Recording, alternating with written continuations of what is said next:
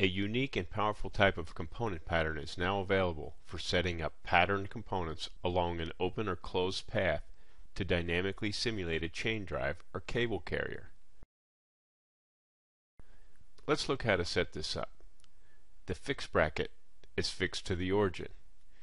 There's a sketch to define the shape of the chain that is mated to the front and top planes, which means it can move back and forth.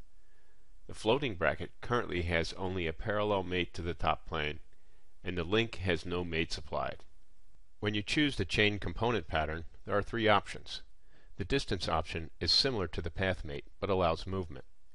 Select the path individually or with a selection manager, then define the number of instances or choose to fill the entire path.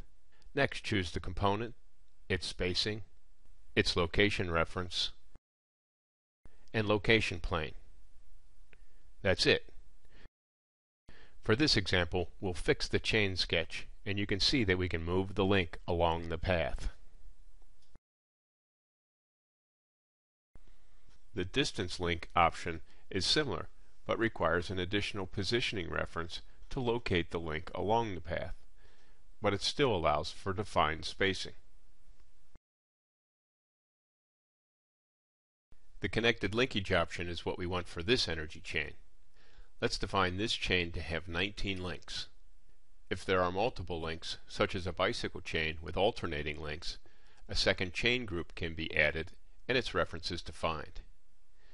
Now that's starting to look like what we're after. Next, we'll mate the first link to the fixed mounting bracket and the floating mounting bracket to the end of the chain. Then, when we float the chain sketch, the energy chain behaves perfectly.